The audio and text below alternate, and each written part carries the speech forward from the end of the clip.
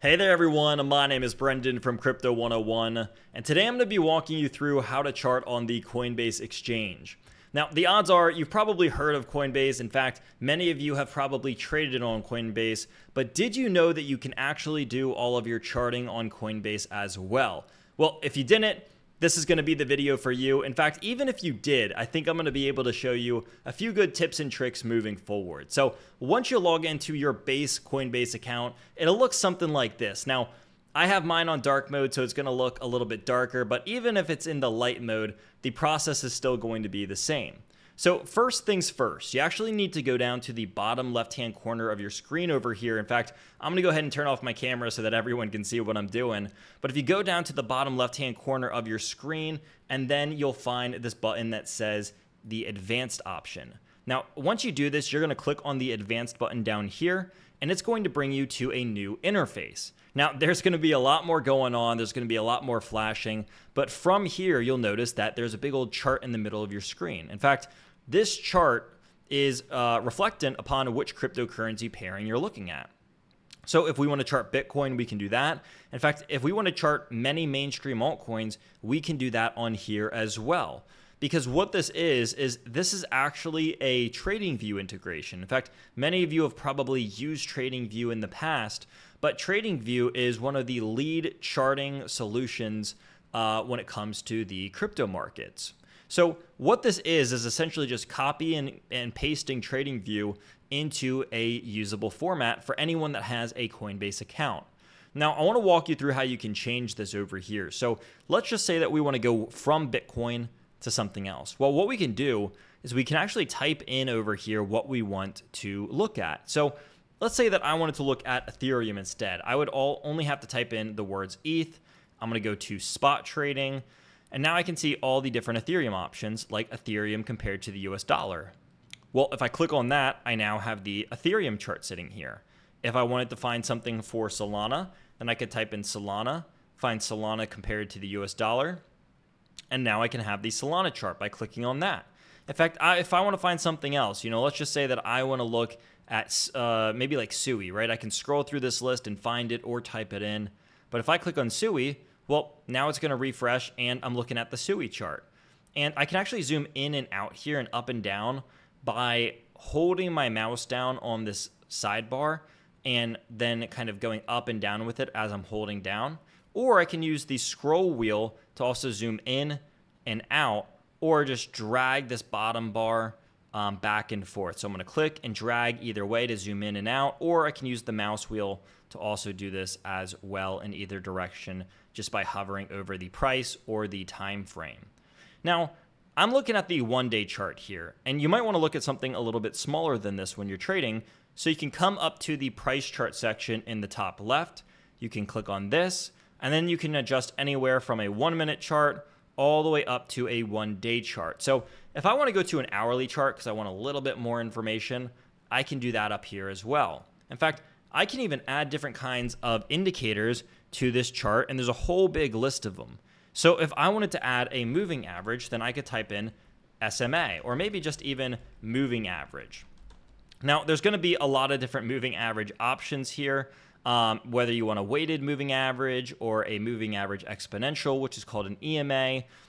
You can kind of find just about everything that you want. Now, I know a lot of people like things like the relative strength index or the RSI, or maybe even things like the MACD.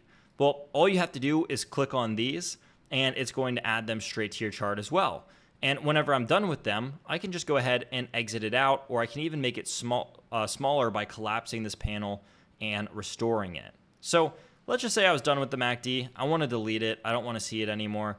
I can just click the X and that'll get rid of it. Now I can even go and view the order book over here on the right-hand side of the screen. Now you'll notice that this is always flashing and changing. And right now, if we're looking at, and let's actually go back to Bitcoin for this.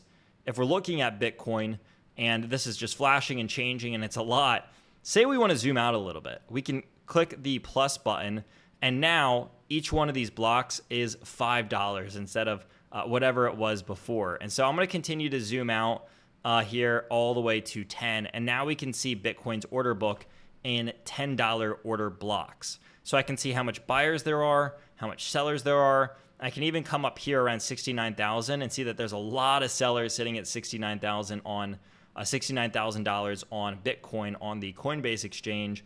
I can scroll down here and try to find buyers as well. So we can see where the buyer and seller order blocks are. And this can also give us some crucial information when we're doing our charting.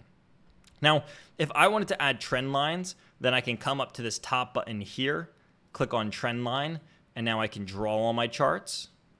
If I wanted to come over here and add a risk versus reward ratio, I could come down to this option under the projection category and put in a long position and adjust this as I would like to. Or I can even come in and do the opposite and add in a short position up here and fill this in as I would like to. And let's just say that I want to scribble around a little bit. I want to make some lines, some arrows, maybe thinking that we can go down and then up. Well, I can do all this as well, but if my chart gets too cluttered, I can come down to this trash can emoji and just click remove, and now everything is gone. Now you can see that I already have an MA on my screen, which stands for moving average. If I want to adjust this in any way, in fact, if I want to adjust anything, all I have to do over here is come, double click on it, and now I can change the input from a 200-day moving average down to a 20-day moving average by clicking enter, or I can change it back to a 200-day moving average as well. Now, if I want to change the style of this, maybe I want to make the moving average line thicker or thinner, I can do that here as well. I can also change the opacity by showing how clear this thing is by dragging it back and forth.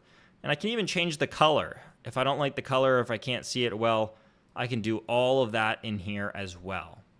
So there's a lot of ways that you can mess around and actually chart all inside of Coinbase, and you actually don't need to go to another platform. Now, personally, if you have a TradingView subscription, you are going to get a few more features over there, but if you don't have one and you don't want to create an account, then you can get a lot of those same features just built inside of Coinbase because of their integration and partnership that they have over here. So that's going to go ahead and wrap us up for this series on how to chart inside of Coinbase.